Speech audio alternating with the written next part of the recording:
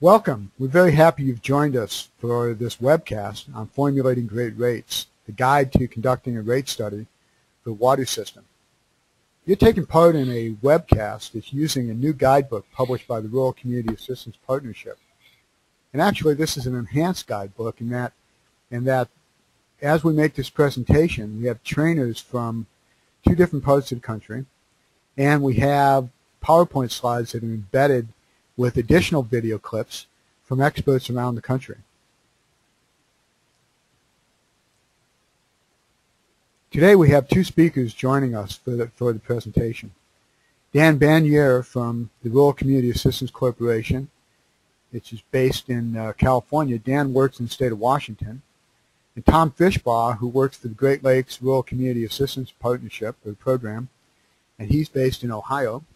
And I'm Bill Giracchi. I'm your host. So let me introduce my speakers for you today, our presenters. Our first presenter is Dan Banier, and he's going to take about half of the presentation today.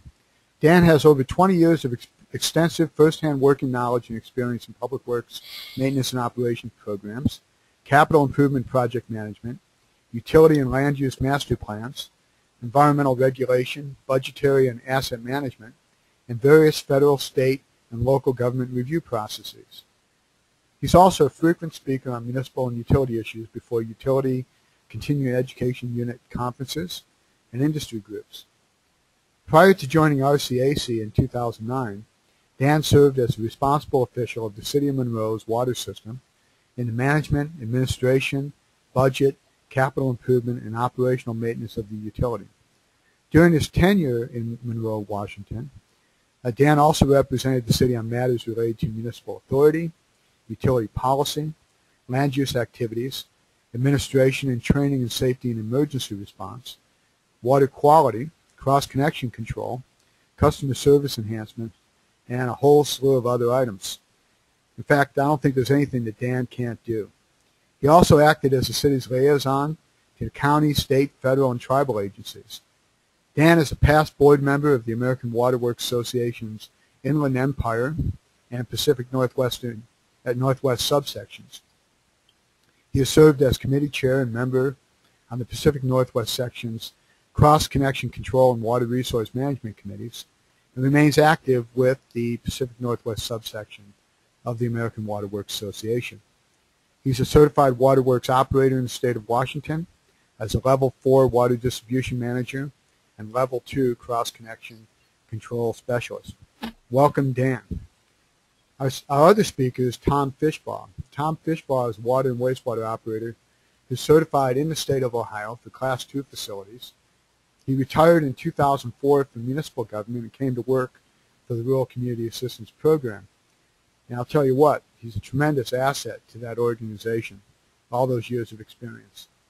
Mr. Fishbaugh spent over 30 years operating and managing water and wastewater systems while employed by the City of St. Mary's, Sandusky County, Village of Republic, and the Northwestern Water and Sewer District. And while at St. Mary's, Mr. Fishbaugh was an operator at the water plant.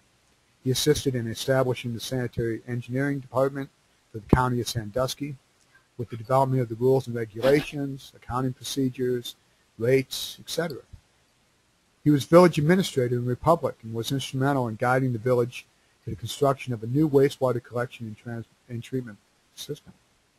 And just before starting with RCAP, Tom served as superintendent for the Northwestern Water and Sewer District, overseeing 18 employees and nearly 20,000 customers. Tom is a member of Ohio RCAP's Energy Efficiency Appraisal Team, and he is also a past president of the Ohio County Sanitary Engineers Association and the Ohio Water Environment Association. He has also served on the board of directors for the Water Environment Federation, and he is a member of WEF and a life member of the American Water Works Association. Welcome, Tom. We're very happy to have these experienced trainers with us today. And what I'd like to do now is talk a little bit briefly about the Rural Community Assistance Partnership, based in Washington, D.C., but serving the entire nation through a set of regional organizations located throughout the country. Tom is from the Rural Community assistance program in Ohio, the Great Lakes area. And Dan hails from the state of Washington, which is part of the Rural Community Assistance Corporation based in California. You can see from the map where those two organizations are located. This particular page in the manual helps you understand how to, where these organizations are located and how to contact them for more assistance. So we invite you to do that as you go forth and work through this manual. Think about assistance you might need. So at this point, what I'd like to do is turn the program over to Dan Banier, who's going to lead us through the first section of the guidebook. Welcome, and thank you for attending, each and every one of you. First thing is that it's very important to recognize as board members or governing body that you have a fiduciary responsibility to operate and maintain the water system efficiently as well as effectively. And you have to meet the regulatory requirements that are established through the Safe Drinking Water Act, as well as locally the level of service that should be established by the system in itself, as well as what is required by the customers. And Jim Hugh of Oregon is going to speak to that very issue. But just remember, it's up to you as a board to ensure the water system provides all of its customers with high-quality drinking water. I think the Safe Drinking Water Act emphasizes financial management because everything comes down to finances. The purpose of the Act is to standardize and set thresholds for operations of all water systems. The financial management aspect, if you have control of your finances and understand your finances, you're able to predict into the future what you need to do in order to be able to continue to operate the water system effectively and efficiently. Okay, going on to the next slide, as you develop your rates, some of the concerns that you need to look at is the rates should be based on the services of which you're providing. You are in fact providing a service to the customers, and in some localities they do in fact insist that no, you're not paying for the water itself that you're using in your home, but in fact you're paying for the service of which it takes to get the water from the source, be it a spring or a well, into your home. In fact, some water systems provide such personal service that they bring it right to your bathroom. So again, the rates are based on the service of which you're providing. And also keep in mind that you should not, these rate revenues that you generate should not be used for the general fund. This is strictly related to enterprise funds, which are rate driven as opposed to sales tax or general property tax. The water system revenues are to pay for municipal services, or not to pay for municipal services, but in fact limit them to the enterprise fund. In some states, there are possibilities where the utilities have the opportunity to make loans to the general fund at a given interest rate, which can be paid back at an agreed time, be it 10-year structure or what have you. More importantly is to make sure that the customers understand what the rates are, how they're broken down, what its structure is, and basically what they're paying for. If they have a base rate of $25 for 500 cubic feet, explain to them that for this given amount of water, we're going to charge you X amount of dollars. If in fact you go over that base rate, then we go to what is known as a commodity rate. And that's going to be explained further into this webinar. The rate structure should be easy to understand by not only you as the board member, but also by everyone that explains it to their customers. And the customers should be able to understand it completely and in its entirety. So moving to the next slide with rate development issues. The concerns that you might want to look at is that these rates, like your budget, your annual budget, should be reviewed regularly. They should be used as a tool, actually, for the system's sustainability. The intent is that your revenues generated by the rates are supposed to exceed the expenses on an annual basis. So therefore, your water rates do in fact have a short lifespan. The rate structures should be based on your customer classes or customer classifications. If in fact you have commercial development within your water system or community, you should have a commercial rate specifically for those. And Skip Rand of Washington State RCAC also speaks to that in some upcoming slides. Again, as I mentioned earlier, the rate structure needs to be not only easily understood by all, but also easy to administer.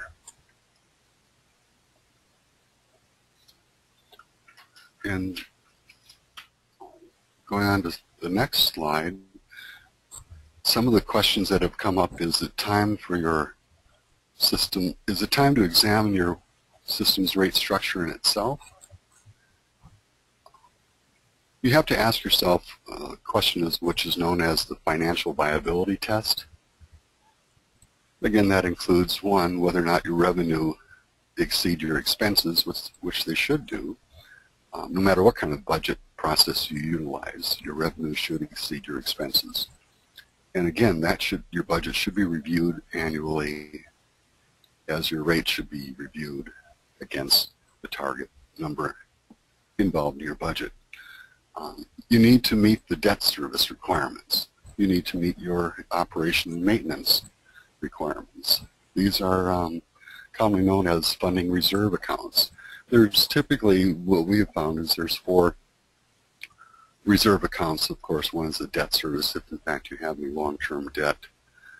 Secondly is your O&M, operations and maintenance, which typically what we see in Washington State, according to the Department of Health, requires a 12.5% of your operating budget is set aside for operating reserves.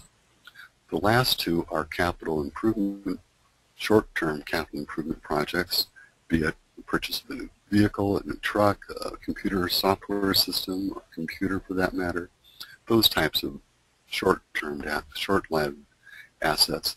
And last but not least, an emergency reserve. Should something go awry, a pump breaks, a generator stops, whatever the case may be within your water system, having enough in reserve for purposes of replacing that item without having a significant impact on the operating reserves. Moving on to the next slide, you also, again, need to examine your rate structure. You should do this review of your rate structure in itself as opposed to raising the rates. If your rate structure isn't working properly for your utility, no matter where you put the rates, the concerns are is that they may not work, they may not be equitable, they may not be fair to all customers or all customer classifications. You have to meet the cost of any emergency or preventive maintenance programs that are outlined in your levels of service as established through policy by the water system governing body, which this is speaking to. You have to maintain compliance with the state drinking water standards as well as the Safe Drinking Water Act. And again, last but not least, you should have, or at least review your rate increases if need be, in increments of at least every 3 years. The concerns are if you don't review them, inflation will eat up your rate structure just quickly. Always take a look at your rate structure before coordinating or before considering any raising of your current rate. Review your levels of service of which you're providing, the cost of preventive maintenance, cost of compliance, and again, are your rates keeping up with inflation? You also have to consider that an outreach program and gaining public support, that not everyone will like a rate adjustment or a rate increase, but whether they like it or not, they should at least understand rate structure and the rate itself, and that this rate should be equitable throughout all the rate classifications of which you have in your water system. Above all, make sure that it's easy to understand and easy to explain. And every classification needs to pay their proportionate fair share of the water which they're purchasing. In regard to the next slide, in regard to paying your fair share or your fair proportionate share, you have to understand the diversity of the rate and of the rate classifications. It's very important in what impact those customer classifications may have on your system. In a case of a medical clinic or a hospital, they may require uninterruptible water supply for whatever reason, or an industrial park may require uninterruptible water supply. Are they going to be providing that through a generator or through backup storage or through pump connections, or are you as the water supplier, the purveyor, going to be providing to that? Skip Rand speaks to the fair share or the proportionate share when you examine your different classifications. So with that, we'll give it to Skip.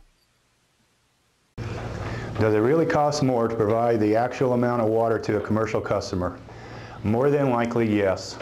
The rationale is that a commercial customer is a larger user, not a 3/4 inch meter using the same amount of water as a residential customer. So when you get into larger meter sizes, there's a replacement cost that most utilities have to save money for. There's maintenance costs, there may be calibration costs. That in and by itself produces more cost. The concept of the actual cost of water is going to be based on the rate structure of the community. If you have base rate driven rates, where most of the revenues coming from your utility budget come from the service charge or base rate, you're going to find you're going to have a lower cost for water. The larger users are going to benefit from that. When you have commodity driven rates, where the majority of your revenues are coming from the sale of water, the large users are going to pay more proportionally than the smaller users. And moving on to the next slide, Skip also talks about the base rate and the flow rates. He talks about fixed costs as well as the variable costs. Typically, we find that the fixed costs are tied directly to the base rate. It's called a fixed or flat rate. It's basically a service charge. Along with the base rate or fixed rate to cover the base, some of the costs and expenses that will not change no matter how much water you supply to your customers. Conversely, there's also a commodity rate, a per unit classification of water, and the ratio of base rate to commodity rate is you cover your fixed cost through the base rate, and then any additional cost goes into commodity rate. It works extremely well when you think about it. And the nice part about using a commodity rate is those larger water users or users of a lot of water, be it commercial or industrial, they pay their proportionate share.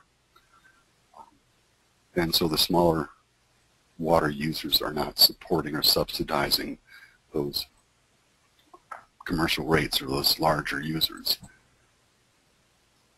And then going to the next slide, there's a question that you also have to ask: is it actually time to increase the rates? John Franks of Idaho reviews the rates against the budget.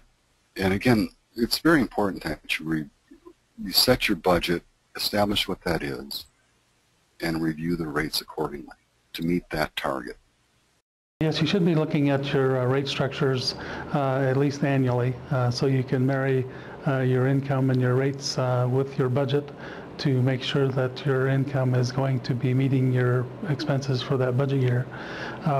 If you allow your rate structure to lag and don't review them for 3 or 4 years, most of the time they will not be keeping up with your expenses, and then you'll have to take a large increase, and it's just much more difficult for your ratepayers to take a large increase than it is to take a small incremental increase on an annual basis. As John mentioned, John Franks out of Idaho, it's important to review the rates and the budget regularly. It make it a little easier pill to swallow. As I mentioned earlier, you are responsible, you have a fiduciary responsibility to the system as well as all the customers served within that system. It's only fair. And we have to keep that, please keep that in mind. And moving to the next slide, you also have to look at, when answering the question of whether a rate increase is needed, there are certain aspects and certain considerations that need to be given. If in fact, does your budget reflect the true costs of the operations? The true costs are just that. If you have a blip in the system, if you will, suddenly we had a fire hydrant water main break that was catastrophic. It happens once in every 10 years. It was not foreseen based on the integrity of the pipe, et cetera, et cetera. That's really something that it's a true cost in that the repair of that pipe may come out of your budget through your reserves as opposed to the actual O&M, because your costs of your operations and maintenance in effect reflect the true level of service. The idea is to minimize the expense through streamlining your water system preventative maintenance programs. So instead of carrying around gas cans to put out fires, if in fact you are willing to provide preventative maintenance, so if there is an emergency main break, the crew can go out there to the site having good as-built records, locating the mains to isolate, locating the valves to isolate the water main, and therefore being able to repair it efficiently as well as effectively. There are other utility systems where they may not know exactly where the valves to isolate this particular main are, and that they, instead of reducing the isolation to a 1 or 2 block area, they go further out and further out, further out. And that really doesn't reflect the true cost of the operating cost of operations.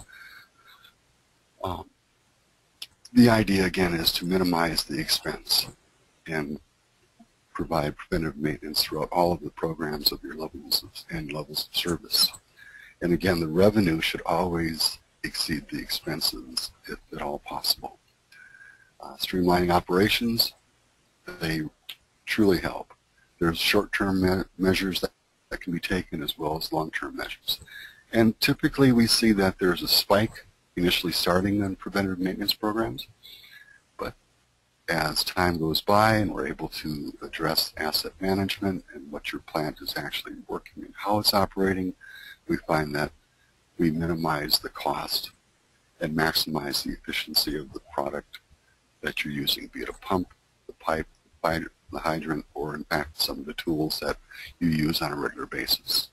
In the next slide, Skip talks about streamlining the operations, and what we're looking for is basically an efficiency within the system in all perspective of operations and maintenance. As an example, if your water system has unaccounted for water, in effect leaks, if you will, that we're not able to account, you pump so much you take so much from the source and you bill so much consumption to your customers, and if it's not within 10%, let's hypothetically say that's 25% loss being that you can't account for the water. It didn't fight a fire, it didn't go through a fire hydrant, it didn't go through the consumption meters of the customers. Let's hypothetically say again it was 25%. So what you're actually pumping in your expenses and the revenue of what you're generating back is you're getting 75 cents on the dollar. That's not a very efficient way to operate your water system. It's certainly not a smart way. Another precaution is cash flow. You have to address your rates accordingly so that it doesn't reflect issues where some individuals are just simply not able to pay. There are provisions and policies which the boards can institute that would reflect some of the low to moderate income and basically support some of the payments. But those are policy statements that the water system has to take. Skip in this next video makes a really good point on limiting the customer services and limiting the amount of cutting back within those services for the level of service. Before a community raises their rates, they should do everything reasonable to ensure efficiency in their system. Efficiency, for the most part, is going to be an operations and a maintenance function. Probably the best example of a common malady for systems is fixing the water leaks. When that water is just running out of a leak or the reservoir overflow, you're incurring costs for electricity, time on the operator's part, as well as chemicals. So fix those leaks.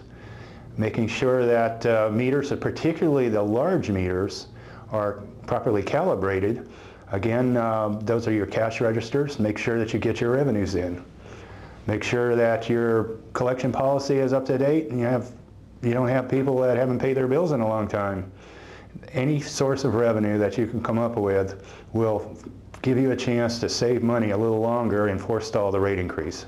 One of the things you do not want to do is artificially assume that you're being efficient by, say, cutting back on your clerk's hours. I've worked in small towns where they keep cutting back, and cutting back. People are upset because they call down there to City Hall and they can't get their work done. Nobody's down there.